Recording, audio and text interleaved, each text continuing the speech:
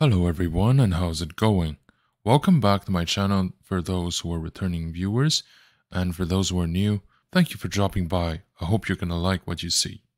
So, I really hope that every single one of you had an amazing run with Palantir in the market, and if you're searching about Palantir and have decided to click on my video, then chances are you're asking yourself the one question that so many of us are asking.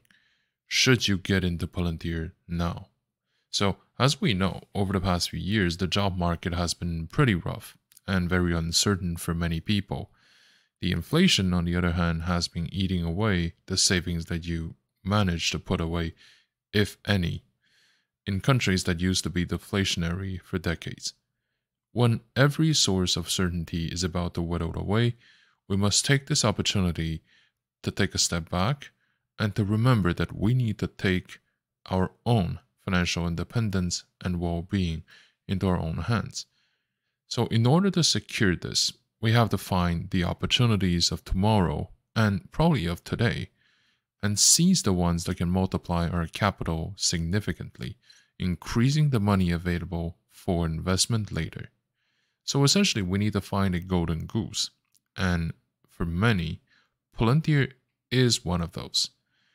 Over the past few years, Palantir became so much more than just another tech company promising on great market shares or great outlooks of a certain sector in exchange of money from the investors. So it is a major company that is playing the role of the canary down a coal mine and also one of the signals for the market bouncing back. It has enough clout and mystery around it to arouse the market's curiosity and people's tendency to follow the trend. It is a company that people would often view pretty much equally as the risk indicator of the market alongside others like Tesla or Apple. The fact that Palantir may rise and fall with the tidal waves of risk capital is a pretty useful prediction tool for many, and this is what makes it pretty useful, or at least not unuseful, to follow in the market. And in this video, we're going to take a deep dive into Palantir and see whether it deserves to have a place in your portfolio. Before the video continues, I just want to take a moment to thank you for coming by to my channel and hope that you will enjoy your stay and to take something away from my content. If you like what you see, please consider to like, subscribe, and to check out my channel for playlists of other companies that I cover. That being said, let's continue with Palantir. So, Palantir Technologies has been experiencing some significant price movements as of late. So, over the past few trading sessions, the stock has seen a high of around $23 and a low of like $22.50. The movements from previous trading sessions absolutely indicated a certain level of volatility within the market, especially with the downward pressure, as the expectation has been steadily building up over the past few weeks and months as the price had a hard time moving up while the volume continues to drop below the average. Right now, Palantir is showing more signs of stabilization. And in the short term, we have identified a resistance level of around $25, which the stock has struggled to maintain and let alone surpass, and a support level around $23. And below that, we also have the $20 as a much harder support level, providing more stability to its price movements. These levels serve as important markets for investors, indicating potential areas of price reversal or continuation. The short-term trends for Palantir stock appears to be moving sideways with a slight downward tendency. This trend can be attributed to a decrease in both interest and volume from investors. While the overall trend remains bullish, the weakening momentum suggests a potential shift in the market sentiment. Now, in terms of volume, the stock seems to be at a trading volume ranging from 25 to 30 million shares a day, and the average is around 50 to 70 million shares. this data suggests that we have been seeing like a pretty steady decline in volume, and what comes with it is the interest from the retail investors. So Palantir is currently experiencing a period of continuous weakening, despite like many efforts of maintaining a bullish trend overall, which in fact hasn't been broken yet. But we can definitely see that the stock is long due for some sort of pullback and of profit taking, allowing us to take a breath and to think about where do we want to go next. So the short-term price movement indicates a sideways pattern with a slight downward tendency, influenced by a decreasing interest and the volume from investors. So the stock faces a lot of resistance at $25 and finds support at around 23 or sometimes 22. These levels may fluctuate as the market conditions evolve. So investors should carefully monitor those tendencies and to make a decision at least about the entry point. So the recent price action shows a weakness that is probably the result of profit taking, the absence of any significant catalysts, and in the void of which comes all sorts of suspicions, rumors, or little stories here and there that will eventually, fill the void with noise. But Palantir has been a stock of significant interest since its initial public offering IPO. Ever since its debut in the secondary market, the sentiment has been very, how can I put it, sensitive. Like when it's positive, it's overwhelmingly bullish. And when it's not, it's really bearish, like across the board, across the line, day in, day out. With investors eager to capitalize on the company's innovative data analytics technology, or with like news anchors eager to break the bad news to their viewers, really. So of course, Palantir's journey in the stock market has been very rocky and bumpy at best, by intermittent periods of bullish enthusiasm followed by prolonged periods of sell-offs, dipping at one point below the $10 mark. And if you were there, you know. Back then, when Palantir was trading around $8, nobody wanted to buy it. Okay, we were having like a few million shares traded every single day, and very few major news source was talking about Palantir positively. In fact, hardly anyone was talking about Palantir at all. So, and by the way, just for a little story, I bought Palantir around that period of time, and I sold it right before it took off from like $15 all the way to 25. So yes, I missed quite a chunk of the bullish run, but it doesn't really put my fundamental logic into question, which is this. From a fundamental perspective, it's a solid company, right? It's a pretty solid company with great financials, with its head at where it's supposed to be. So this is what's most important, and by far the most important. Now, whatever that comes after is just market talk, okay? And in the context that Palantir was trading below $8, I thought that this was, if any, a good moment to get in. Just because below that, I think that any sort of bad news would have been expressed. So there's no real point of continuously being bearish towards Palantir. And soon enough, I was kind of right, because the price bounced back, or at least stopped falling. And then when it reached, $15, it was there for quite a while, and there was no news from AI at the time. And this was my cue to leave, perhaps, with somewhat of an expectation to eventually come back at a later date. So Another factor that can influence Palantir's future performance is its status as a large cap, because the market capitalization does play a role in whether your company is going to be picked up by like an institutional portfolio. Very often, a lot of companies, when they choose like holdings to be included into their ETFs or mutual funds, they're going to see whether like your company is a mid cap or a large cap. If your company is a small cap, then chances are a lot of ETF don't want to touch these entities, because you don't know where it's going to pan out.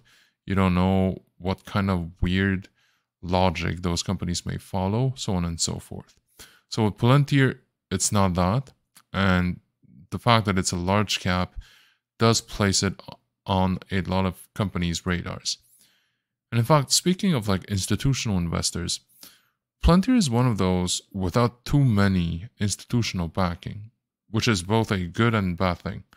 The good thing is it gives us, the retail investors, an opportunity to benefit from an entity and to benefit from a company that can truly have the potential of growing in the years and the decades to come. But the less glorious part is we have to scratch that part of our head by saying, yeah, but is there any sort of explanation that can justify this absence of institutional investors? Like, I think it's around 40-45%. But this is not the case for a lot of other companies, right? Such as Pepsi, Coca-Cola, Apple, Tesla, or I had another company on the top of my head, which I just forgot. Oh yeah, Lucid.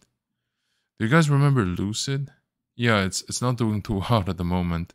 But what we also know is that like Palantir's institutional ownership is like 40-45%, but Lucid is around like 70-something percent, which is why we still have a lot of room to go up, in my humble opinion. Like, I think the institutionals, they're just waiting for their timing to start entering into more Palantir shares. So, with that being said, I just want to touch base on why people may like Palantir, because investing in a company like this presents its own opportunities and challenges for the traders who are seeking like exposure in a tech field, in a tech industry that's no longer like brand new, but still on its growth phase, especially in the realm of data analytics. It's kind of rare to come by a legit data analytics who has legit clients, who makes real money, and who offers you a guarantee that there won't be any significant dilution. All of these characters, while being listed on the world's deepest capital pool, which is the US stock market. So all these reasons are why, Palantir draws people to it. And it has positioned itself as a leading player in the data analytics sector. It's been around for a long time. They look pretty serious. If you visit their website, you can see that, yes, they have quite a few products. They all seem both relatively straightforward, easy to use if you're tech savvy, and also at the same time, it has this groundedness, if you know what I'm saying. It doesn't have the fluff that usually comes with the Silicon Valley crowd, which is, which can be explained easily by the fact that Palantir no longer has its headquarters in the Silicon Valley. Nowadays, it is mostly located in Denver, Colorado, and that's where it's probably going to stay. And for like a while back, I remember taking a look at their job postings. A lot of them are actually in DC. Now, what does that actually tell you, right? They want to lobby the public contracts. So these are its characteristics. Now, some may view it as a positive point. I just view it as something that sets Palantir apart, without necessarily delving into whether it's a good or bad thing, because it could be both, or neither of them. Okay, but for now, let's just say that this would be one of the reasons why Palantir should be on your shortlist. It's a special company with a relatively long story in development. It's a company that took many years in making. And I would say that its relationships are certainly not just commercial.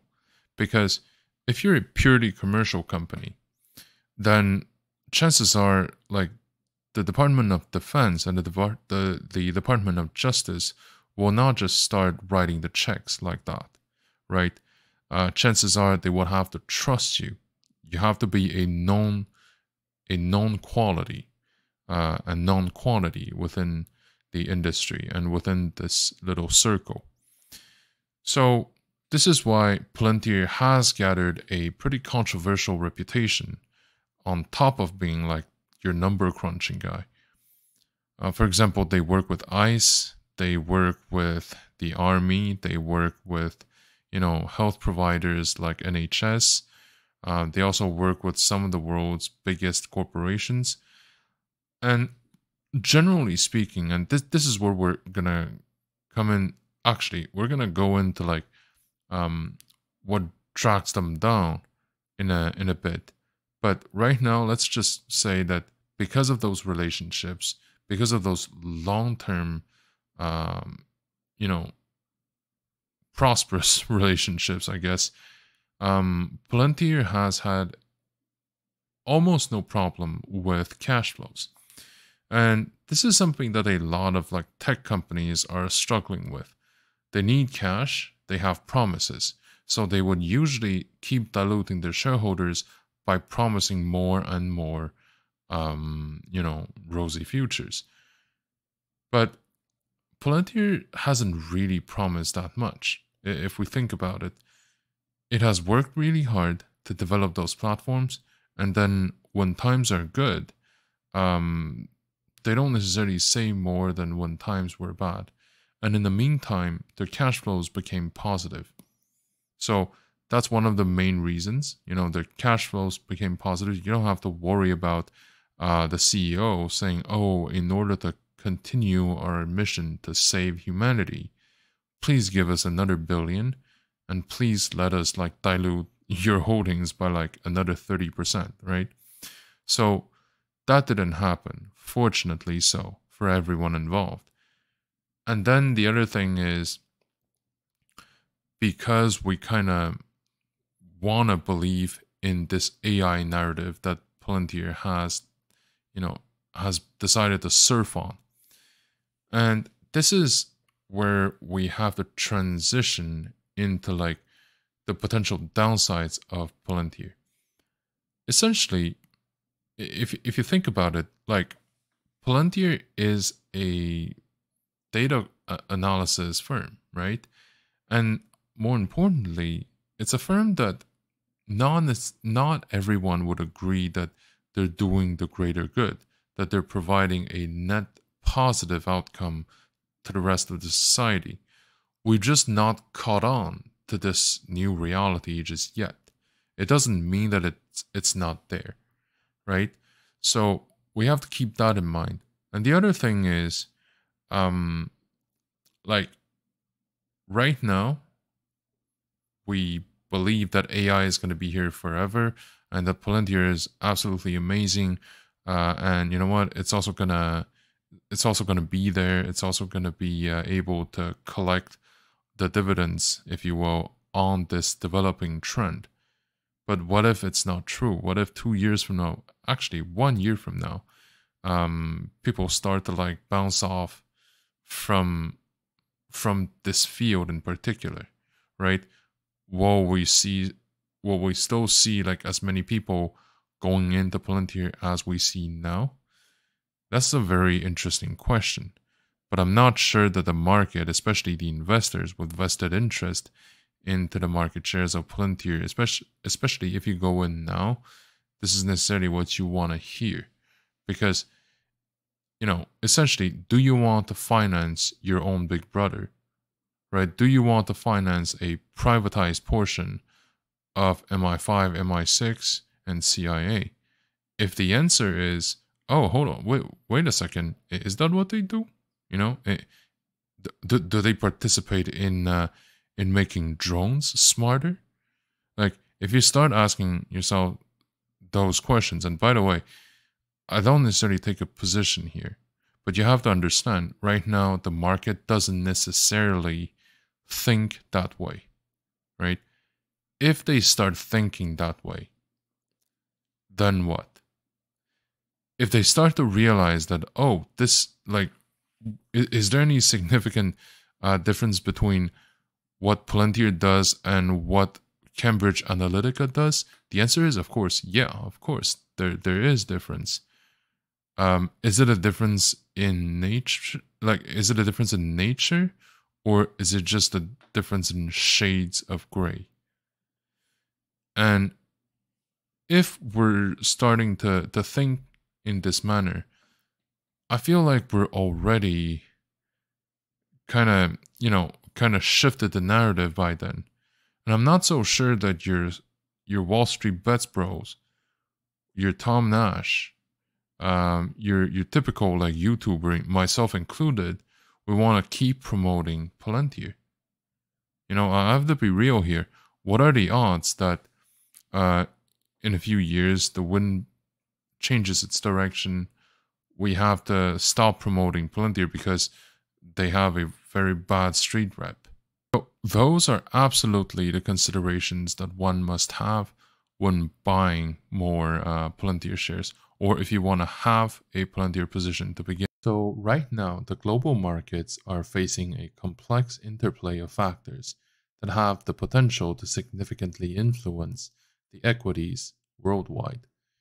In this speculative analysis, I believe that the consequences of the global inflation, surging commodity prices, and decline quantitative easing, as well as the rise of inflation rates or interest rates, plus the geopolitical instabilities, are going to play a significant part. The increasing inflation rate has been putting pressures across the globe, threatening the purchasing power, raising the input costs, and impacting corporate profitability. Companies operating internationally may face challenges in managing rising production costs and also to sustain profit margins. Those dynamics could trigger market volatility as investors adjust their risk-return expectations. The upward trajectory of commodity prices, including energy, metals, agricultural products, have been having far-reaching implications for various sectors of the global equities market. The companies heavily dependent on these commodities may experience squeezed profit margins, potentially affecting stock valuations and investor sentiment. The reduction or the end of QE's quantitative easing measures by the central banks worldwide may have resulted in reduced market liquidity. So this in turn could lead to higher borrowing costs for companies seeking capital, which may also discourage investment activities or will. The elevated market volatility plus the reduced investors' appetite may also continue to occur. Now, the central banks around the world are tackling this delicate situation of balancing the inflation rates with the economic stability and, if possible, growth. Central banks opted for aggressive interest rate hikes to combat inflation. Borrowing costs for companies have been rising, which has also slowed down business activities and also fueling the market's volatility in terms of the equity prices. Now, ongoing geopolitical tensions, including trade disputes, political uncertainties, and social unrests, will inject an additional element of volatility into the global markets. Investors may adopt a cautious approach, shifting towards safer assets, impacting the equities. Additionally, the escalating conflicts may disrupt supply chains, negatively impacting the performance of international companies. Given the interconnectedness of global markets, the aforementioned factors have reverberating effects on the US equities market. Companies with significant exposure to international market may face a lot of headwinds resulting from the economic slowdowns, disrupting the supply chains and the currency fluctuations. But nevertheless, the US market is known for its resilience, and the diverse sectors may attract investors seeking safe havens. So, really, the current landscape is characterized by global inflation, surging commodity prices, reduced quantitative easing, rising central bank inflation rates, geopolitical instabilities, and also ongoing lack of certainty regarding growth. While the US market may exhibit relative strength due to the safe haven status, it's going to remain interconnected with the global economic landscape. For long-term investors, these conditions may offer opportunities to identify undervalued companies with strong fundamentals and international diversification. With that being said, short-term trades should be approached with caution because of the increased volatility and uncertainty. And also, we should be careful when assessing individual companies, sectors, or regions. All right, so with that being said, overall, we've talked about Palantir as a company, the field that Palantir is in, the time that we are currently located in as well. Stuff like, the different kinds of considerations of any strata of potential investors. Do they want to flee with their capital? Do they want to grow their capital? Do we want to safekeep their capital in a relatively stable financial market, and so on? And if they do, what's going to happen with the interest rates? So all these would influence whether you want to buy Palantir or not. Personally, I do believe that despite the uncertainties ahead, there's a higher chance for Palantir to grow in years to come than the other way around, than like them being engulfed into a major scandal and having to close shop. Like, I think that the potential for Palantir to become even more significant in the years to come, that they're going to quietly start to shift from a mostly public sector vibe to like a mostly private sector business model is possible. In fact, this is one of their goals that they've been saying that they're going to do. And the other thing is like regarding the uncertainties in the world, the uncertainties about how the market will react to Palantir's reputation. I would say that for a lot of those, the market may have already priced in the reputation of Palantir. We have already priced in the possibility of a recession, because even back in 2019, a lot of people were saying, 2020, okay, really have to be careful about our budget. So if that were the case, then it means that these elements have already been priced in into Palantir's price action.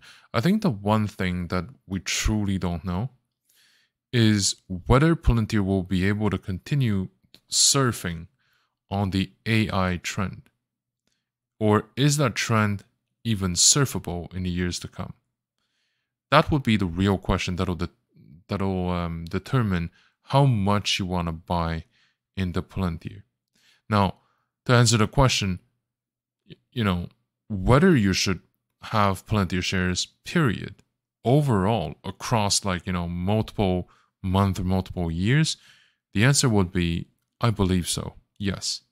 I think that it's a good idea to have some exposure into Palantir, and that, having a 5 to 8% holding of your portfolio in that stock would be a decent choice to place your money into. And even if in a few years it's not as large as it is, in the realms of investment, I would say that this is a relatively probable event to occur. Relatively, of course. There's no certainty in the market, and you definitely have to look at your own risk profile to determine how much you want to put into Palantir. I said 5 to 8%. Maybe for you, it's 2 to 3%. Right? My position in Palantir when I had it was definitely around 0.1 to 0.5%.